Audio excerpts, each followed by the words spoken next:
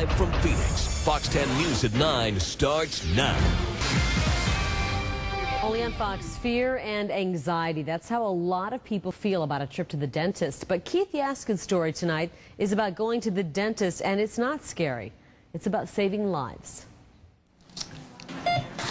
Martha Vasquez is saving her teeth, and that's after they're pulled. I think most people at one time or another have had their wisdom teeth or something removed at the dental office or the surgical office. Martha, are you able to hear us okay? Dr. Jack Burrow is pulling her wisdom teeth for health reasons. Martha is part of one of the newest ways to save stem cells. She wrote a paper in high school about stem cells. It's good, it's exciting. It's exciting to see what the future holds for people's health. The stem cells inside teeth might be able to help with a wide range of health problems, such as curing injured and diseased tissues and organs. Stem cells are used many different ways, and in this case, think about making cord blood.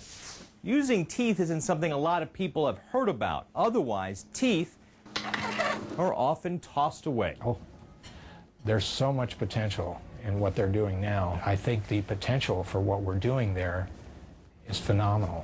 The dentist ships her wisdom teeth using a company called StemSave, which will freeze and bank them as a possible lifeline for Martha in the future if needed. We're on the threshold with the bioengineers working on this of developing things that you can't even imagine 5 years ago could have been done. I, at that point, had the opportunity to make a difference. Dr. Greg Chakowski is the president of StemSave, which is working with dentists to bank those stem cells. We're talking cure and not treatment. I mean, a cure is to end that disease. He is not just thinking of his business.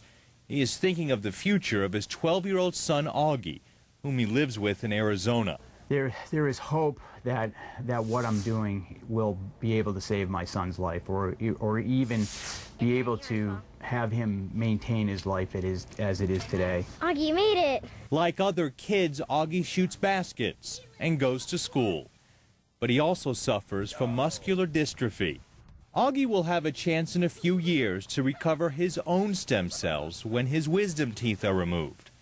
Researchers have a lot of work to do with these types of cases. If I can make a difference for other families, then my son is, an inspiration behind this. The potential is remarkable, but it's offering potential, not promises. You look beautiful on film the entire time.